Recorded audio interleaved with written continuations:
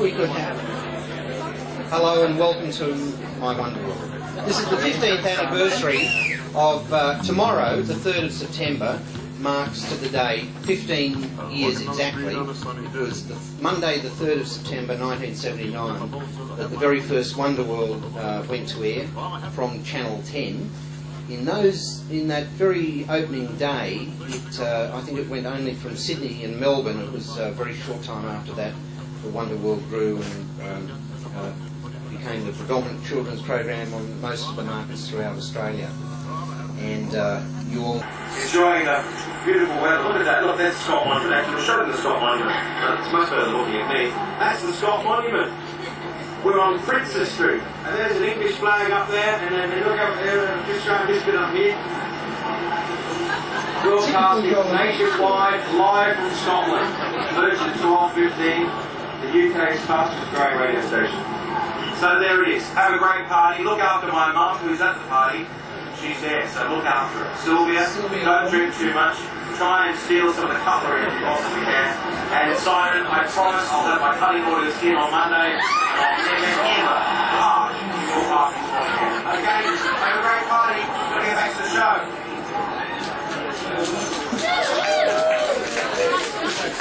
Ladies and gentlemen, this is Jonathan Coleman's mum, Sylvia Coleman. Blame for him, but really he's a nice kid actually underneath it all. He's doing very well over there. I was up there with him actually in Edinburgh. Fantastic city. We really enjoyed ourselves there, and he's very homesick, so it looks like he'll be back again very shortly. He misses you. Oh, terribly. Thank you. Which I think was one of the hallmarks of Wonder World was the contest, the competition at the end of the program, or as Simon would say, the campaign. Now, I know we say tree kangaroos, because when I was in London, a black and white kangaroo in New Guinea sits up the top of a tree laughing and singing the theme tune from Wonder World. But this particular campaign, as the particular program, I couldn't understand it. It was, we've got to save the 1 and the 2 cent coins, Alan. And we've got to ask children, make a list of all the things you can buy with 1 and 2 cent coins. Now, I knew what Simon's motive was. Without 1 and 2 cent coins in circulation, he couldn't pay the people working on the program. But when it came to the list of all the things the children wrote in about, they said that the only reason to save a 1 and a 2 cent coin was that's the only way they could bribe Simon to get a job on the bloody program. So Simon's given me a wind-up cue, and I don't have an auto cue like Simon, which is down there. It's a sign saying, this room's costing me a lot of money, and you're carrying on a bit.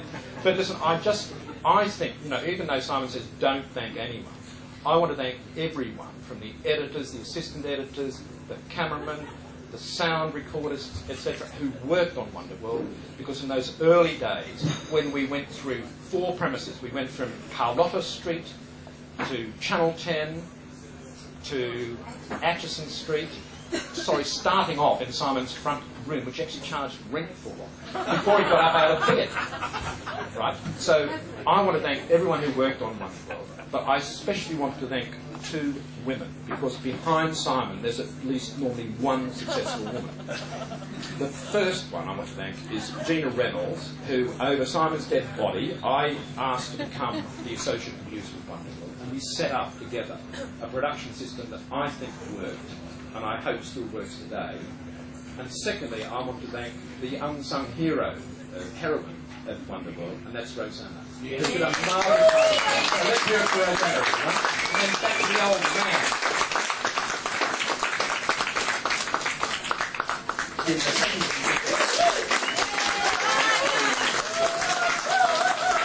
Okay, it might be nice to talk about a memorable anecdote. So I'm sorry I'm going to bring up the dear dead departed, but the biggest memory I have was the time that Simon insisted that we take Woodrow on a story with us. And I discovered how much those sort of dogs salivate. And guess what? Jonathan made sure I sat in the back seat with the dog. That was good old Jono. It's a good thing he's in London. And I discovered not only do they salivate, they also go boo all the time, and they drop fur. So I started off the story completely covered with dog saliva and quite well furred. Thank you, Simon, and thank you, Woodrow. I heard of teamwork, but this is ridiculous. It reminds me of a guy I met in India. How many times have I been to India? I met a guy who was a hunter in India, and we went over there to film tigers, and he said, "I just killed a huge tiger with a club." I said, that's fantastic, you're a legend, you should be on Wonderworld. He said, "Oh, no, nothing special, there was 100 of us in the club." And look here, 200 people. It's a pretty good club. We've had some, for Wonderworld.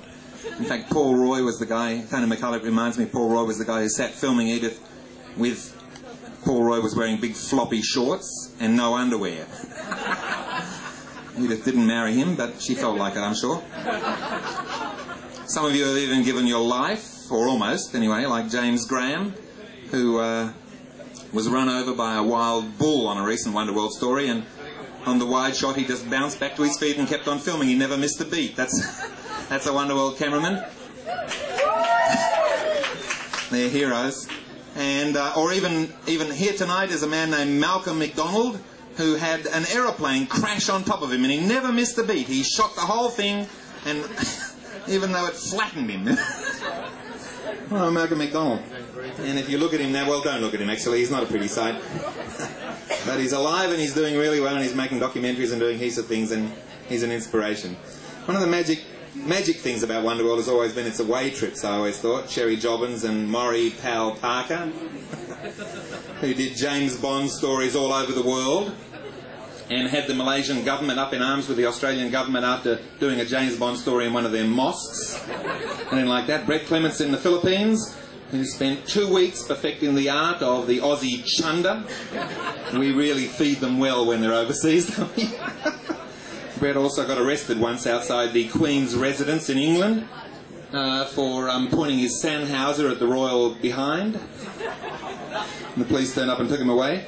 They thought it was a bazooka. And Philip Tanner and Edith Bliss, who went to Kashmir, and the country's been closed to tourists ever since.